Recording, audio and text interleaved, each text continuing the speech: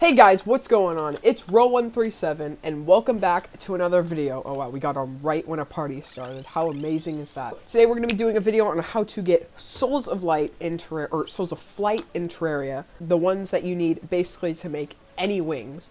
Now, I gotta do a quick message to my current subscribers because I have been gone for about 2 years.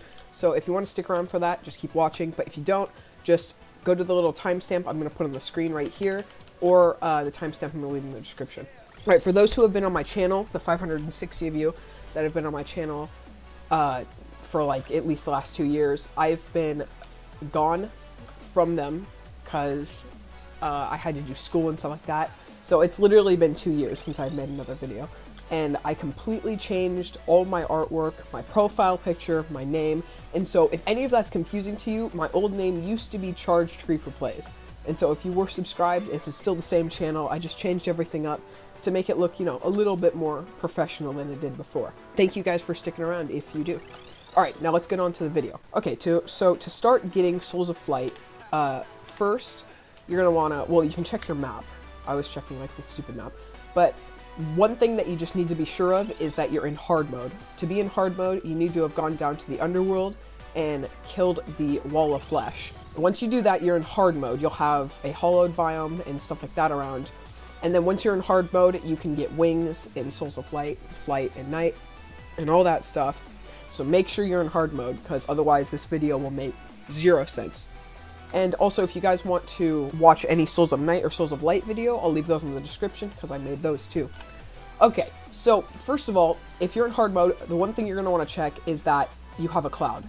Hopefully you do have a cloud, because that would be really helpful. If you don't, then you're going to want to like build up from the ground and look for clouds. Looking for clouds is kind of annoying, but you got to find the clouds somewhere. They're usually just hanging around in the air and you have to get up to them.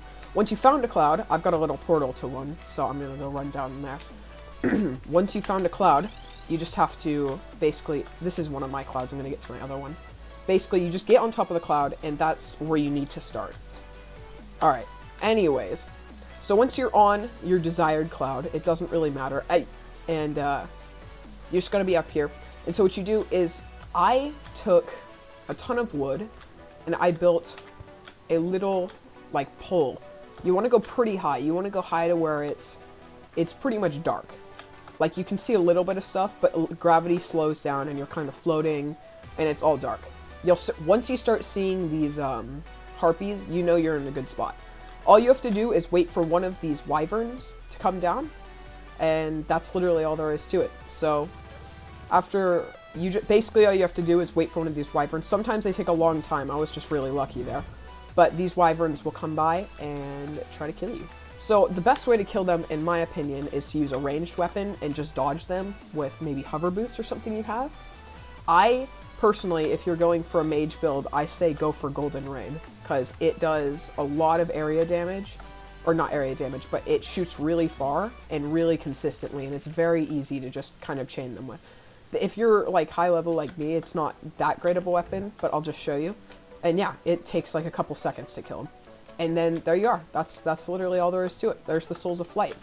So once you got that, Souls of Flight are pretty much used to make all kinds of wings. I mean, pretty much every wing in the game has Souls of Flight in them. So after that, you can make wings, and wings are used for just about everything in the game. I mean, you can go, they're the most helpful thing in the entire game, pretty much. Alright guys, so sorry that was a quick video. It's been a while. I'm going to try to start coming out with a lot of new uploads now. But that's pretty much all you need to do to get Souls of Flight, so thank you guys so much for watching, and I'll see you guys in the next video. Hey guys, before the video ends, I just want to give a quick shout out to one of my friends, Island Gaming. They make really great first-person shooter videos, and I would love it if you guys went to go check them out. Alright, see you guys all later.